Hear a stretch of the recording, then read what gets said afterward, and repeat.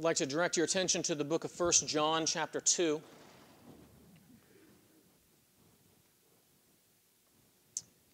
Our text this morning is 1 John chapter 2, verses 12 through 14. I'll begin by reading these verses to us. Listen now to the word of the Lord. I am writing to you, little children, because your sins are forgiven for his name's sake. I am writing to you, fathers, because you know him who is from the beginning. I am writing to you, young men, because you have overcome the evil one. I write to you, children, because you know the Father.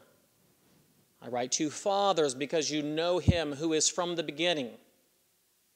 I write to you, young men, because you are strong, and the word of God abides in you, and you have overcome the evil one. Let's pray. Thank you, God, for your good word. Thank you for these words inspired by the Holy Spirit and given to us. We pray, Lord God, that we would receive them for what they are, the very words of God. And with that in mind, this is how we will approach your word. Humbly submitting to you, our God, eager to know what these words mean and how they should affect the way we think about ourselves and you. May these words change us. May we be helped as we meditate on these words to see how we ought to live as your people. We pray these things in Christ's name. Amen.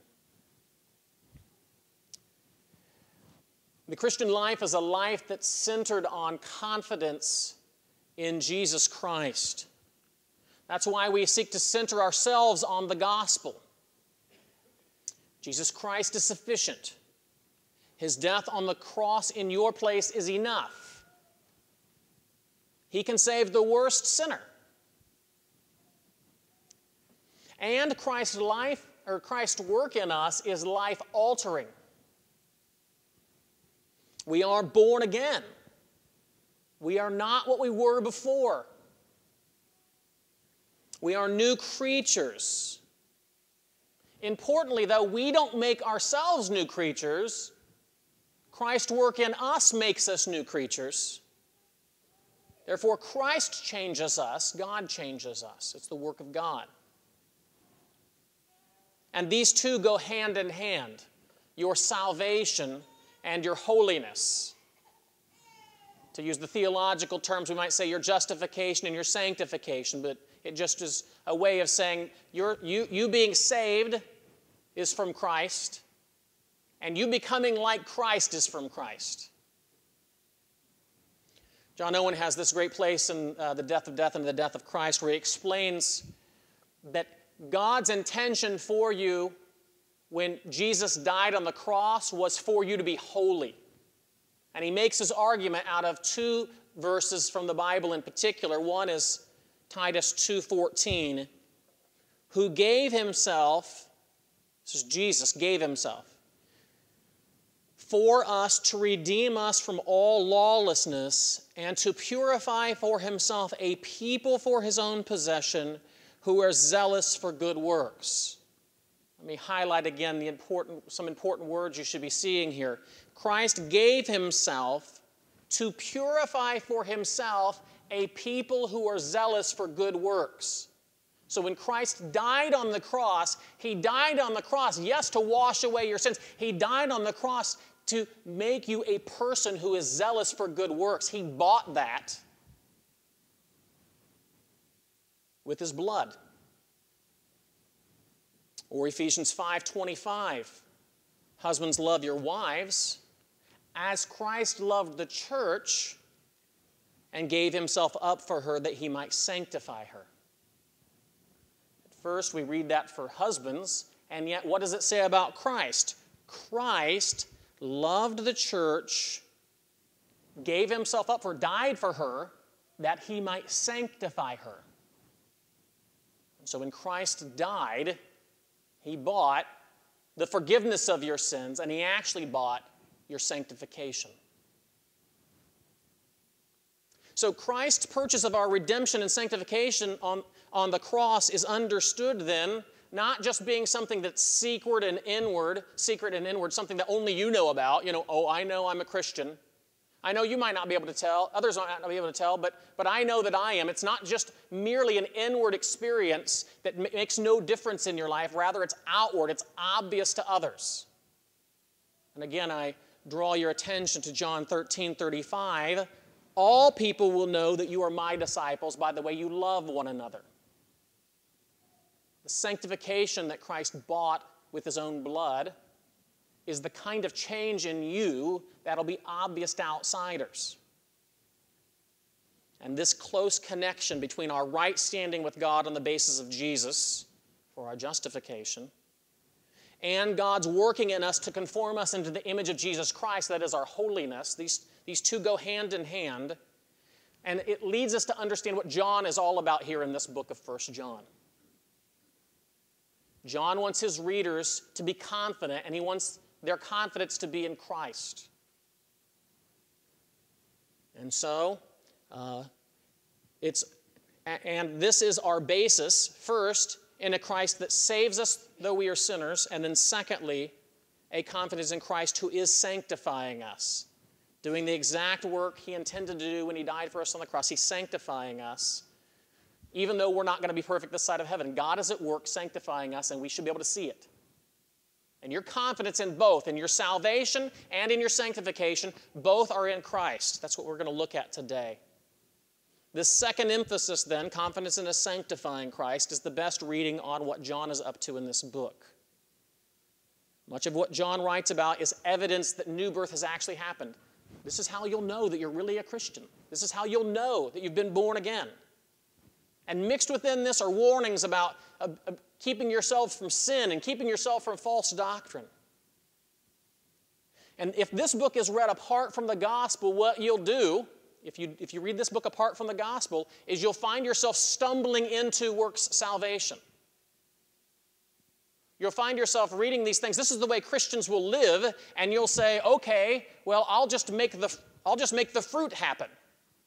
And never mind whether or not I've really been born again, I'll just look like a born-again person. Yet read through the lens of the gospel, these warnings and these proofs are read in an entirely different way, not as the way that you become a Christian, but as the way that a Christ-redeemed and Spirit-empowered person lives their life. John's desire for you and my desire for you is that your confidence in Christ will cause you to rest in him for your salvation and rely on him for your sanctification. If you're going to become more like Christ, you're going to have Christ at work in you. Don't rely on you for you to become more like Christ. Rely on Christ for you to become more like Christ. And after all, this matches one of John's reasons for writing. My little children, I'm writing these things so that you may not sin. John's writing so that they won't sin. And he wants them to be more like Christ. And again, this will only come as they rest in Christ. So John is addressing Christians. Now, this is I don't know if it's a very long section, but it's a longer section than I normally have, telling you how I came to the conclusions I came to in my text. So here goes. John's writing to Christians, and he explains his reasons for his conclusions. We'll get to them soon. Yet he's writing a book, and he's got this little section here, and this section here has things in it that are really describing all Christians. So when you read verses 12, 13, and 14, he's writing things that are true of all Christians. I think that's the best reading of this text. And he knows that those he writes to are true Christians, or many of them are true Christians. Yes, they live in the midst of those who believe false doctrine, yet by and large he thinks his readers are Christians, and he wants to address them as Christians. If he were talking to you, he wants you to say, I want you to know that you really have been born again. And he talks about the fact why he thinks that they are born again. And so we want to talk about that today. And before we jump into this text, though, again, we want to handle a few things that the commentators love to talk about. And I don't know if you love to talk about it, but you may notice it when you read it. So here goes. One thing that happens in the section is he says, I write to you 3 times, and then he says, I wrote to you. Why does he do that? 3 times, I write to you. And then 3 more times he says, and I wrote to you. And you're like, And each time he addresses the same three groups of people: children, young men, and fathers. I write to you, children, and then a few verses later, I wrote to you, children. I write to you, young men, I wrote to you, young men. I write to you, fathers, and I wrote to you, fathers. And why does he do that? At the end of the day, I don't exactly know why, except perhaps he means to emphasize the fact that the message that he writes is consistent. He's not writing a different message. He's consistent in his message, and perhaps it's also a way of emphasizing. He addresses children twice because he wants to emphasize what he's saying. If I say something once to my children, that says one thing. If I say it again, it might mean that they didn't obey the first time, but it might also be a way of emphasizing what I said the first time, and so that's sort of the way that we should understand that. The next question we have to ask is he addressing two groups of people or three groups of people? Is he addressing children, young men, and fathers as three groups of people? Or is children an overarching group, everybody's that he writes to as a child? That's the way he's been talking in this book. I write to my children. My children, he oftentimes does that, and therefore he just has two other subgroups. Those other two other subgroups are the young men and the fathers. So is children the overall structure for everybody, and young men and fathers the two subgroups? The next thing we have to ask, again, this is maybe more than you want, but here goes, is why does he talk about these different groups? What's the purpose of talking about? Why is he addressing children and young people and fathers? Why does he talk about three groups? And one common way of understanding this is he's talking about spiritual maturity.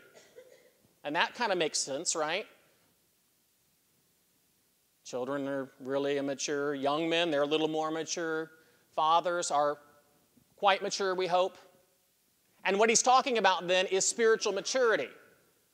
That could very well be true. I want you to be clear that that's actually, as at least biblically true. It's biblically true that in any church that we come to, you're going to find people that are very spiritually immature and people that are quite mature.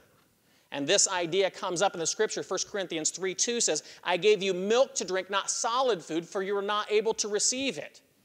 Right? These immature people, you'd been there long enough, you should be able to handle meat, and I'm just going to give you milk because you're immature. Or again, Hebrews 5:12, by this time you ought to be teachers, and yet some of you need to hear the elementary principles again. So again, it could be that what he's about here is basically saying some of you are immature people and some of you are mature. And if that's the way he's talking, what he's basically saying is some of you are immature and we want you to become more mature. That would be the best reading of it. He's saying in a church in which I'm talking to you about sin and whether or not you're Christians, just know some of you are going to be immature and some of you are going to be more mature. And if you're immature, perhaps we would say then, we'll expect you to probably be less mature in your faith and perhaps sin a bit more. And yet if you reach a level of maturity, if you're like the fathers, then your theology is probably stronger and you probably sin less. And that'll help you read this passage when it says, well, don't sin. It'll set your expectations. If you're a young Christian and you find yourself sinning more than you want to, you go, well, I mean, not that it's okay, but, I'm young. I'm young in the faith. And in time, maybe I'll sin less. Again, that's a good reading. Great sermons have been preached on that, and yet I'm not exactly sure that is the right way to understand this text, and so I'm giving you a longer background to say you may have heard several sermons on this. I think the better reading is, what he's saying is, when he talks about young people, he's really talking about those people who are of a younger age. And when he talks about the fathers, he really is talking about people of older age. That is another way that the scripture talks about. 1 Timothy chapter 5, verse 1 says, do not rebuke an older man, but encourage him as you would a father, or a younger man as a brother. And again, that's speaking to the actual age of the person. And I lean in the direction of this for a number of reasons that I won't go into now, but we can talk about after the sermon if anybody's interested. So in this passage, John is talking about things that I think every statement here is true of a Christian. If you like to hold on to the immature and mature, then I would say that yes, sometimes these would be happening in small forms in some people and in more significant forms in others. And yet every statement in here is true of all Christians. And as he's writing to these people saying, I want you to live this way and not that way. I want you to live mature Christian lives and not immature Christian lives. I want you to walk with the Lord and not walk in darkness. What he's saying to them, first of all, is, but by the way, I know you can do this because I know that you're saved. And in a real sense, if you don't know that you're saved, it's going to be hard to walk in a holiness. Because you'll feel defeated from the get-go. And so John is eager here in this section to say, I know that you've been saved, so I know when I ask you to walk in holiness, by God's grace it can really happen because you're really saved. And then he points to the basis of their salvation and says, I know salvation has come to you. I know it has happened. And so when I ask you to walk differently, I know it can happen because God has saved you and he saved you to live differently. So John means for them to be encouraged here in this text. Let's look here then at the three reasons, at least three things in this text that we see. First of all, these are true Christians, and they're true Christians because their sins are forgiven for his name's sake. That's verse 12. I'm writing to you, little children, because your sins are forgiven for his name's sake. Now, this is in keeping with the book. This book so far has been telling us if we confess our sins, he is faithful and just to forgive us our sins. And in another place he says he is the propitiation for our sins. Or even in another place he says, in this is love, not that we loved God, but that he loved us and sent his son to be the propitiation for our sins. Again and again, John is pointing to what saves them. And when he says what saves them, he talks about Jesus. What Jesus has done. Jesus died on the cross. Jesus rose again on the third day. Your sins are forgiven because Jesus died on the cross. And I want to tell every one of you, if your sins are forgiven, it's only because Jesus died on the cross. If you're trusting in something else for your salvation, that you're not as bad as the next person, you're not as bad as your neighbor or your coworker at work, then if that's what you're trusting in, you're trusting in the wrong thing. Your sins are not forgiven because you're good. Your sins are forgiven because Jesus died on the cross, or they're not forgiven at all. And so again, John points here to the gospel and says sins are forgiven because Christ died. Sins are forgiven because Christ rose again. Jesus Christ was our substitute. Our sins were laid on him. Our punishment was laid on him, and his righteousness is given to us. And on this basis of what Christ did for us and apart from us, we are saved. In this book, there are many pointers to the fruit of salvation, right? The fruit of salvation would be things like you'll keep his commandments, or you'll love God, or you won't love the world, or you will practice righteousness. But before we get to those things, we first need a firm anchor. You need to know that your sins are forgiven, and the firm anchor for your soul is Jesus Christ. If Jesus Christ died on the cross, then your sins can be forgiven.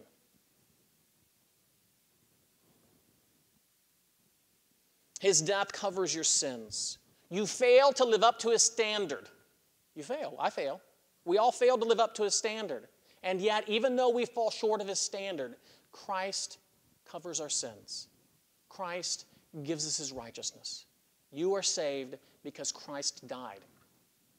Or anyone who is saved is only saved because Christ died. Secondly, he says that I know that you're a Christian because you know him. He says this 3 times. 3 times he says, I know you're a Christian because you know him. First, it shows up in verse 13 twice. He says, I write to you fathers because you know him who is from the beginning. At the end of the verse, it says, I write to you children because you know the Father. And then at the end of verse 14, I write to you young men, dropping down to, I write to you fathers, again, at the beginning of verse 14, because you know him who is from the beginning. So 2 times is a reference to knowing him who is from the beginning, which is Christ. In another place, to the children, to all of them, he says, because you know the Father. Both of these address those who are somehow in fellowship with God. This is another emphasis that John has in his book. John in his book wants to say, I want you to have the most wonderful thing that God could ever give you. I hope you want to know what that is. I want you to have the most wonderful thing that God could ever give you. And he says, I want you to have, chapter 1, verse 3, I want you to have fellowship with the Father and with his Son, Jesus Christ. That's the gospel. That's the gift of the gospel. What you get when you're saved is fellowship with the Father and the Son. This is greater than anything else God could ever give you. It's better than a free ticket out of hell. It's better than a mansion over the hilltop. It is fellowship with the God who is joy, who is nothing but joy, and it's been your only source of joy. Any good thing that you've ever had has come from the Lord. Any joy that you have is a gift from God. He is a joy-giving God, and your joy comes because you're in right fellowship with him. And apart from him, you will know peaks of things that you call joy, but it's not true joy. And ultimately, you will find yourself separated from him, in which you're separated from the only source of real joy. That's what hell is. And so, John in this section, when he says, you know him, he says you know him because you have fellowship with him. You've been united to him by faith in Christ. And again, it points back up to your sins are forgiven for his name's sake, but because your sins have been forgiven for his name's sake, your sin no longer stands between you and God, and you have fellowship with him. You have joy in him. And you know him. You know the one who's from the beginning, you know the Son, and you know the Father. You know the one who sent his Son so that you could be reconciled to him. And so he says, I know you're a Christian because you know God. And again, you know God points to the fact that you have fellowship with God. And again, this all only from Christ and not from you. You don't put yourself in fellowship with God. God puts you in fellowship with himself. He saves you through Christ. You don't make yourself good enough, so he'll say, okay, I think I'll be your friend now because you were a bad person and now you're good, and because you've made yourself good, I will hang out with you. That's not the way salvation works. You can't make yourself good enough for God to want to have fellowship with you. Your sin is separating you from God, and only Christ coming in and washing away your sin can make you have fellowship with God, can restore your fellowship with him so that you can have a right relationship with him. And so again, he says, I know that you're saved because your sins have been washed away by Jesus Christ. I know that you've been saved because you know him, and you know him only through Jesus Christ. And thirdly, he says, I know that you're saved because you've overcome the evil one. This happens in verses 13 and 14. Verse 13, I'm writing to you young men because you've overcome the evil one. And again in verse 14, I write to you young men. He has a couple more phrases, because you are strong and the word of God abides in you. And then finally he says, and you have overcome the evil one. So again, there's an overcoming of the evil one. If you're a Christian, you've overcome the evil one. Well, how did that happen? Did you just one day figure it out? I finally figured out the devil's trick, and I don't fall for it anymore. You may tell you the trick. Is that how it happened? You overcame the evil one because you outsmarted him. Is that what happened? Absolutely not. Absolutely not. You can only overcome the evil one because your slavery to the evil one was broken by Jesus Christ. Romans 6, beginning in verse 6, we know that our old self was crucified with him in order that the body of sin might be brought to nothing, listen, so that we would no longer be enslaved to sin. For one who has died has been set free from sin. In Christ, you are set free from sin. Before Christ, apart from Christ, you are the slave of sin. You will do sinful things. You will follow the leading of the devil, and you won't outsmart him. You won't break yourself free. But don't worry, you don't have to break yourself free. Christ has broken you free. Isn't that a beautiful, wonderful gift of the gospel? You are free from slavery to sin by Christ breaking your shackles. And now that you are free from your slavery to sin, verse 17 says, but thanks be to God that you who were once slaves of sin have become obedient from the heart to the standard of teaching to which you were committed. Christ not only breaks your slavery to sin, he gives you a heart, a new heart, so that you want to become obedient from the heart to the things that the Lord commands you to do. You can overcome. Don't trust you to overcome. Christ has purchased you overcoming the devil.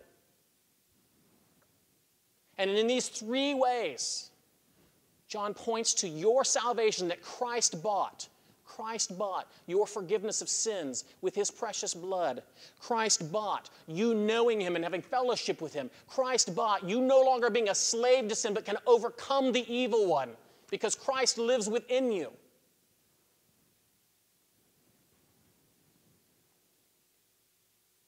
And in all of these things, we're beginning to see that Christ saves us and changes us. That's one of the themes that John has in this book. He saves you and he changes you. You're different. You're not a slave to sin. You don't have to do what the devil tempts you to do.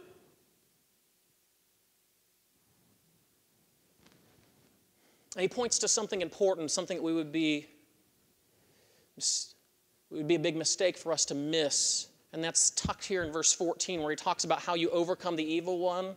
I write to you young men. He says, because you're strong and the word of God abides in you. The first thing I think comes to mind when you think about the Word of God abiding in you, perhaps the first thing at least came to my mind was the verse we prayed over this morning during our prayer time. Psalm 119:11, thy word have I hidden in my heart that I might not sin against you. It's like if the Word of God abides in you, it's the kind of thing that it abides in you. And again, see the connection that John makes. If the Word of God abides in you, you will overcome the evil one. Which is just John's way of saying, if the Word of God abides in you, it'll keep you from sin. Thy word have I hidden in my heart that I might not sin.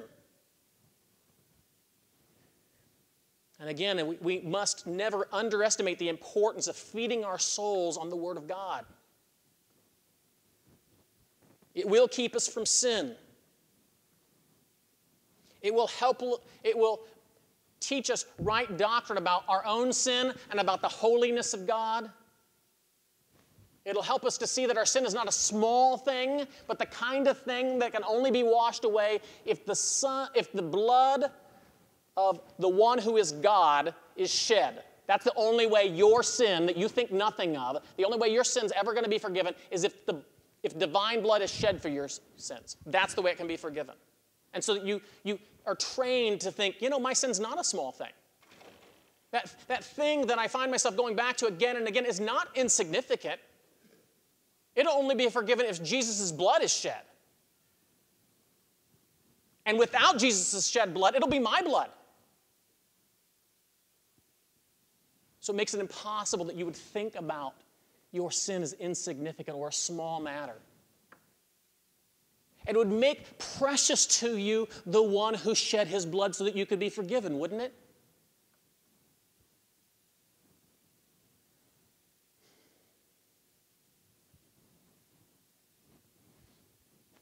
And yet beyond that, I think it doesn't point to a bare Word of God does not just simply mean the words of the Bible. I think it means perhaps it's a little broader than that.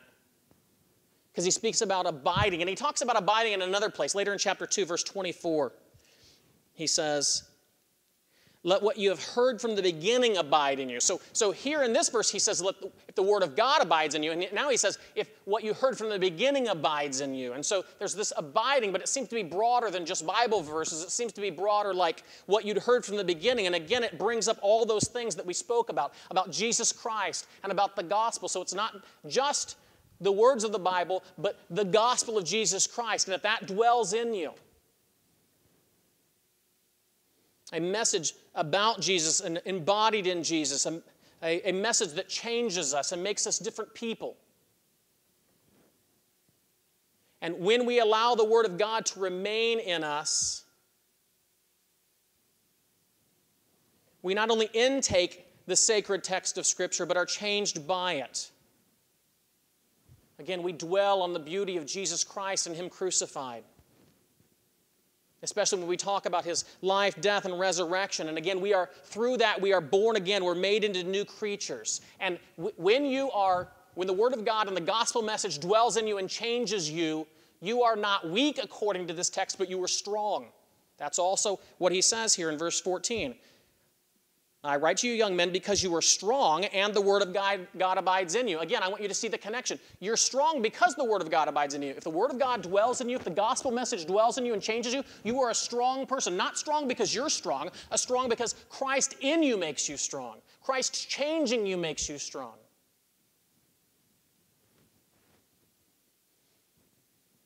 So strong Christians dwell in the Word, and by dwelling are made strong and have become strong, and through that they overcome the evil one.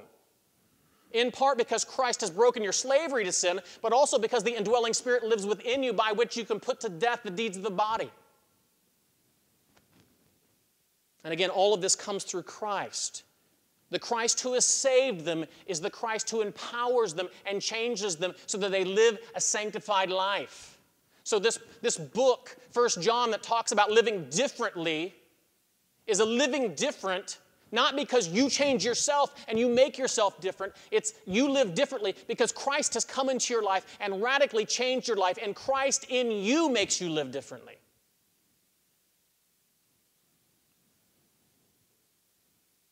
This is why I urge you as we close today to battle your sin by the gospel. 3 brief application points. Here they are.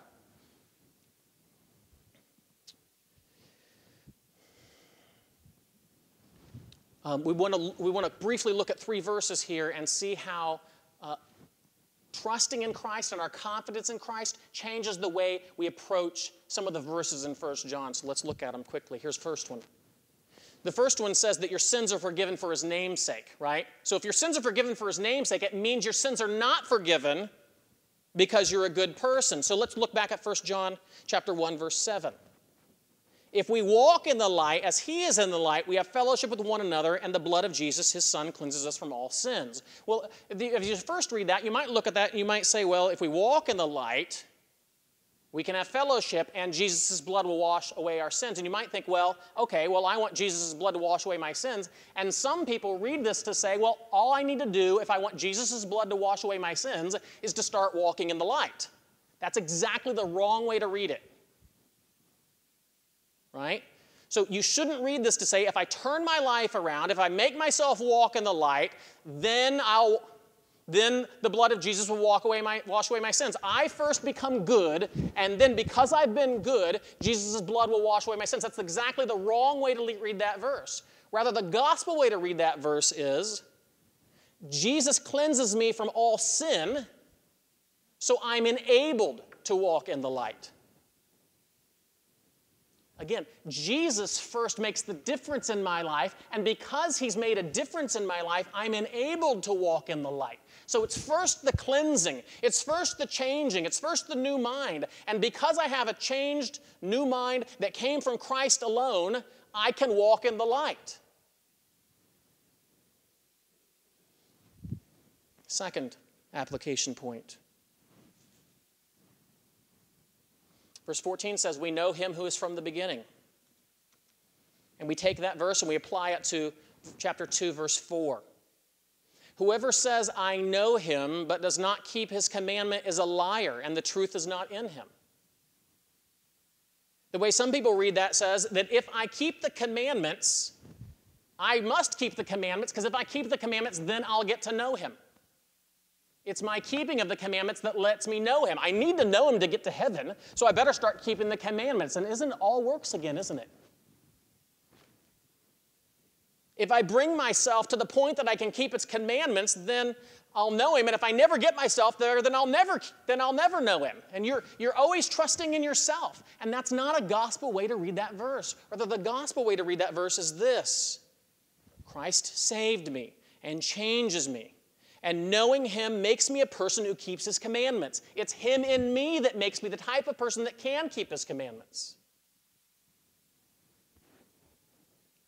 and even long to keep his commandments because it gives me a new heart. And even though I don't do it perfectly, I won't perfectly keep his commandments, and I won't perfectly long for his ways. Sometimes I'll want to sin and I'll sin. But by and large, the pattern of the Christian is a longing for walking with the Lord, and generally by God's grace and by his help in our life and actual keeping of it. And all of that comes as Christ in us changes us and makes us people who can actually keep his commandments.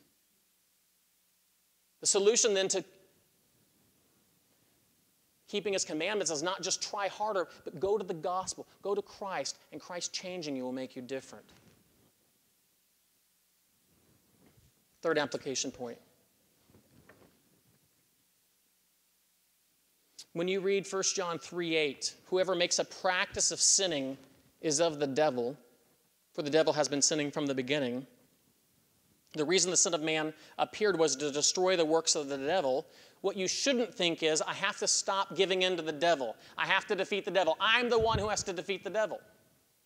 Again, you read that passage and you're like, well, if you make a practice of sinning, you're of the devil. Well, I don't want to be of the devil. I better just stop sinning.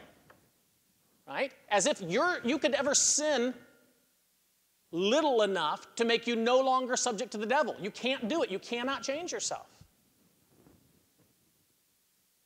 Again, you see, you want to produce the life change in your life that only Christ can produce. And instead, we go to the gospel, we go to Christ, we go to the cleansing blood that washes away our sins. And we trust in him, and Christ, who has died for us, has broken our slavery to the devil.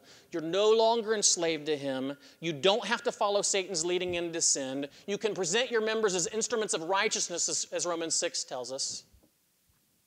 All because of Christ in you, Christ changing you, Christ making you a new creature. Again, if you find yourself reading 1 John and thinking, I just need to try harder, you're reading this text wrongly.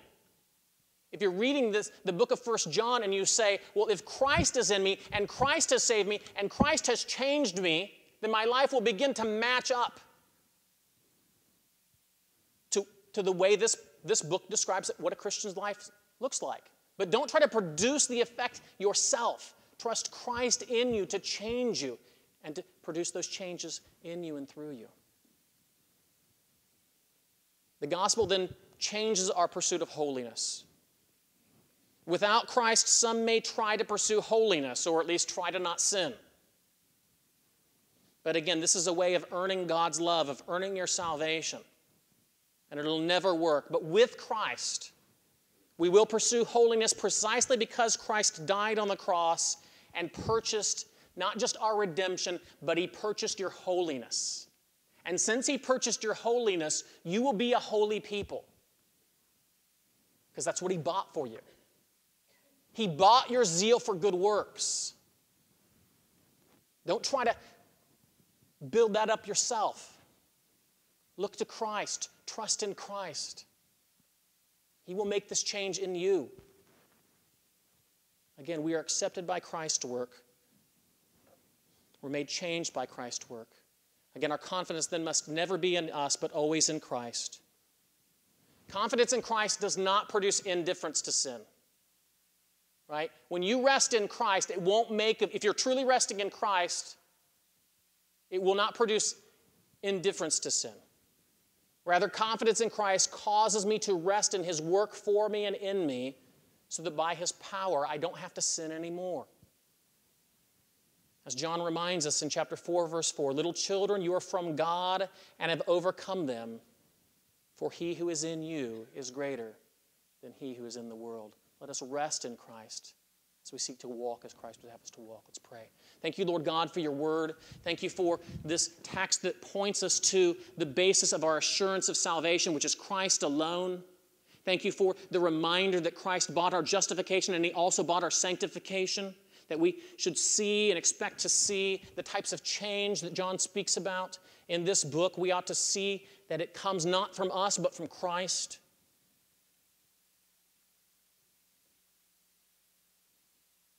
We pray that we'll never look to ourselves for our assurance, but find our assurance firmly rested in the completed work of Christ.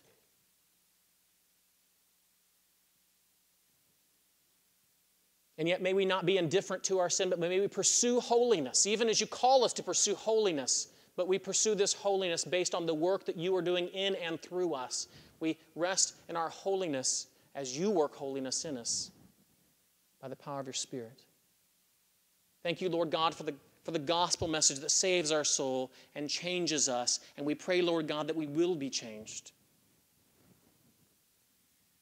Changed not for our glory, but for yours. We pray these things in Christ's name. Amen.